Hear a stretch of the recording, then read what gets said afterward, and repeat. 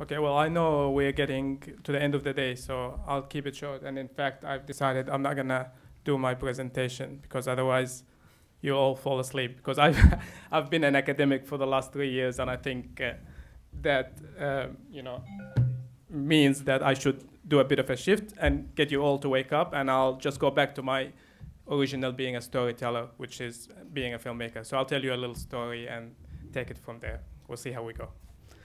It starts actually in 14th of February 1991. Was Valentine's Day and was my first day coming here into Australia. And it wasn't on the Patricia at that time. It was on a Qantas flying kangaroo. So different times. Different times also meant that, I came from a country where we all spoke English, and so I spoke fluent English the first day I arrived, although I came from Jordan, which is an Arabic-speaking country.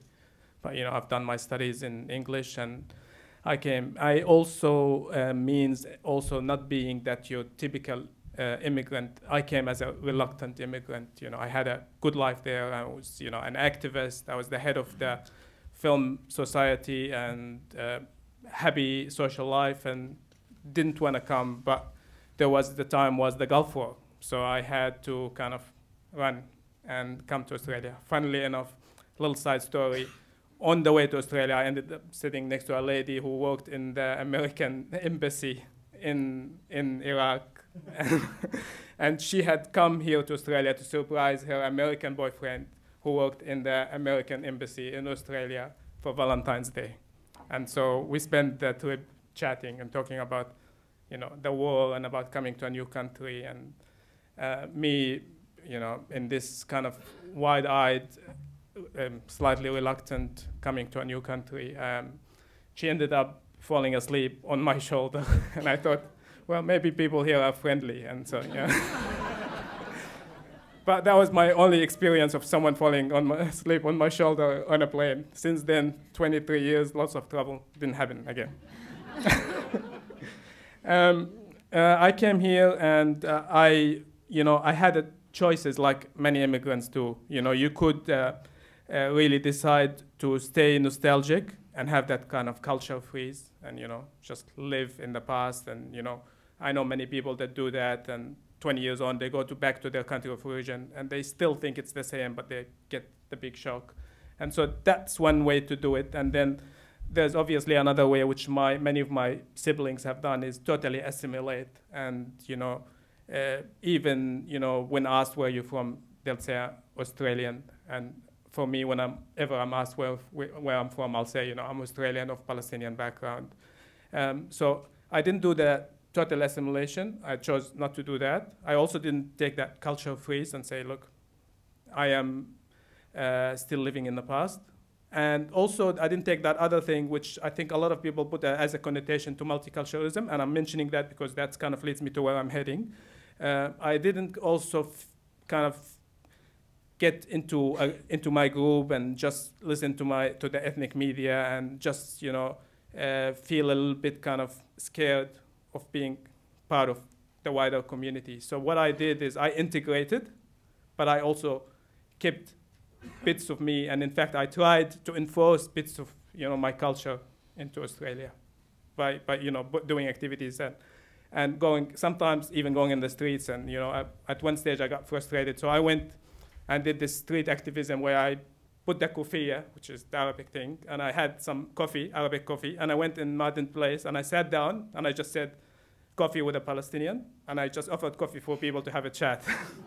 because I felt the only way to actually connect is do that, because I couldn't do it through the media, I couldn't do it through anything. So I thought I'm gonna go to the streets and do it. So this leads me to the next thing, which is jumping to the future, which is social media. And this is kind of been my forte in the last 10 years, and working hard on trying to find ways to create a communication through social media. I think that what I'm finding in my research, and I went again to my word, and I went and started something, and I started a campaign called Talking Cultures. So you can check that if you want, talkingcultures.org at some stage. The idea of the campaign is to get people talking and get people talking in a positive way. But there lies a problem with talking in a positive way. This problem is that, according to research and according also to what I found, is that the positive contact does not create strong engagement. What creates strong engagement is negative. So what happens is that you might have 20 positive experiences that will generate less momentum and less noise than one negative experience. That's a big problem. That's like a hard slog for someone that's trying to put a positive spin around things. I think that's one of the biggest problems. And that problem kind of even gets amplified on social media, because what happens with social media is that the level of engagement is very low. And so what you end up with is that negative messages totally get to the top. And the reason that they get to the top because they come with higher engagement. People get excited about negative messages and they contribute. For example, just to give you an actual specific example, is I went to the streets asking people about multiculturalism. And so I videoed people asking questions. Then I went and got other people to answer these questions. I put that on social media. And what I found, interestingly, is that people only engage with the negative questions or the negative answers. And it's kind of sad because there was some really interesting debate that was happening that is positive out of the people I spoke to on the streets.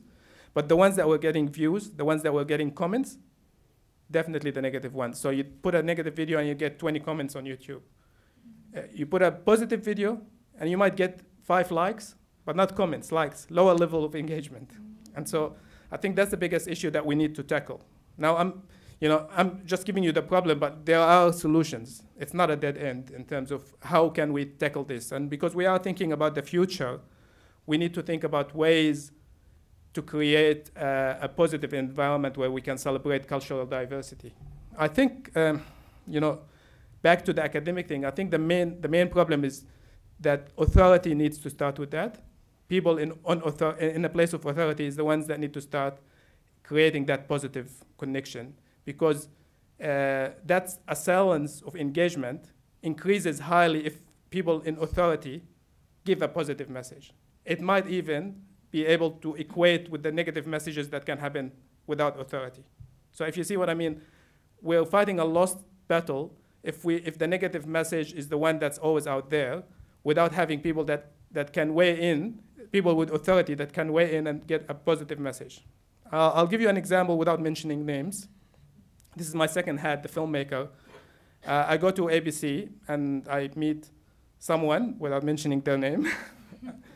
That someone had met me because I've already done stuff for the ABC and I've won awards for them, and so they know I'm an established filmmaker. And so I came in with an idea, and my idea was about a project that I've done before about child refugee, and I wanted to see, it was done for the ABC and it won lots of awards. I wanted to see if the ABC can give me a chance to do a 10 years on and see what's happening to these refugees. Okay, so the answer is as follows. It would be great if some of them turned criminals. That is the exact answer. That was the exact answer. It would be great if some of them turned criminals, and that would make an interesting story for the ABC. Then I went back and I said, I answered that, and I said, I countered that, and I said, look, what we need is also look at these as the success stories in the community. Okay. So the answer came back is that ABC charter is from all Australians. So it's not about ethnic communities, go to SBS. Now, there's 2 problems lie in this. 2 problems. One is that it says that we only want negative messages about, multicultural Australia, which is a big problem. But the second problem, which I think is even bigger, and it goes back to Natalie was talking about the integration of mainstream, and it's a big problem, is that there's a misconception of what mainstream Australia is. Mainstream Australia is not just about white Australia. Mainstream Australia is about also ethnic stories. And I think Mandy mentioned something about SBS wanting to bring the mainstream Australia to the multilingual ethnic communities. I think that is a good way for something like SBS to work. And the other way around is ABC should be bringing the ethnic stories to the mainstream Australia. So if your charter is mainstream, then that should include the ethnic communities, because they are part of mainstream. After all, we are talking about integration, about creating a homogeneous, like a celebrated multicultural community. So I think that there is two big problems that need to be solved. And if they do get solved, then we will have people in authority creating a positive message. I mean, there's another side problem, which is training heritage media into dealing with social media and understanding how can we utilize it to reach a wider audience, you know. I think in that problem, it's about understanding that, you know, the issue of engagement is not just about engaging people, but it's also about the level of that engagement. And how can we engage people in a level that can create a shift? And what I mean by a shift is that it can give value to culture. You know, if you can give value to culture, and if you can make like multiculturalism not a question about the many cultures living in Australia, but about how Australia can be defined by its rich cultures and by these many cultures, then if we can get to that stage through the authority, and that authority can only happen is through educating, you know, our big media into understanding the importance of positive cultural diversity. If we can get to that, then we can actually access social media in a better way, and we can get our younger generation to engage. You know, and if we get ethnic communities and younger generation to engage, then they're not alienated, and then we get to a stage where we can create like people that are integrated, but at the same time proud of their heritage. Because at the moment, you don't get that choice. You don't get that choice to be both. You get the choice to say, okay, well, fine, I'm gonna integrate, but I'm gonna have to hide my heritage because it's not celebrated. Or, no, I'm gonna be angry and I'm gonna get secluded into my little corner. So having these choices are not necessarily good. And that's why I think we have to do that paradigm shift of what is multiculturalism. I think that's a big question. And you know, in my modest answer, I think we have a chance with social media, because social media is a place where you can have connections, but also where you can have content, and also where you can build community. So if you can do these three things, connect people in a positive way, have content from places of authority, real content that celebrates diversity, then you can create a community that is vibrant, that has value to culture. And I'll end here. Thank you.